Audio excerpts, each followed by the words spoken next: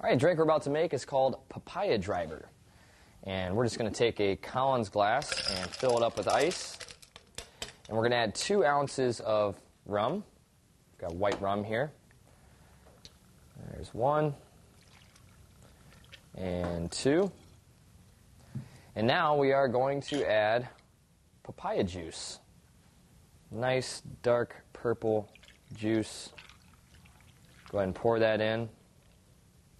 All right. And let's go ahead and grab our spoon and we'll mix it up. Ooh, and I can smell that papaya juice. Very strong smell, very sweet.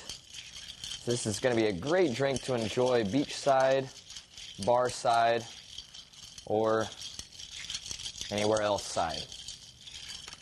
Okay, that'll do.